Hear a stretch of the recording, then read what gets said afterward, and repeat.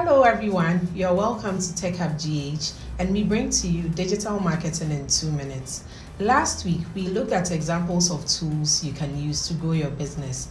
In today's tutorial, we are going to focus on the first tool, which is Google Analytics. Google Analytics is a free marketing tool by Google that provides websites with comprehensive statistics on customer interactions with their businesses on their website. With Google Analytics, you are assured of 24/7 insights into your website. You can sign up for free with the link in the description below. Let's check out some of the things you can do with Google Analytics. First of all, you can audit your audience reports. You can use Google Analytics to understand your customers.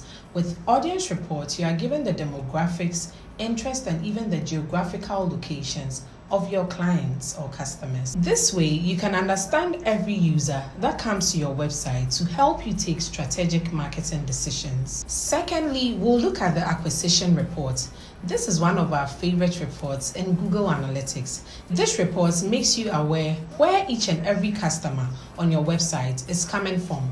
Traffic is categorized into organic, people who find you on Google search; direct, people who come to your website directly with your URL; referrals, people who are being referred to your site from other sites; paid, people who come to your website from paid ads you are running. Thirdly, we'll look at the behavior reports. The behavior reports in Google Analytics help you recognize the pages doing well on your website.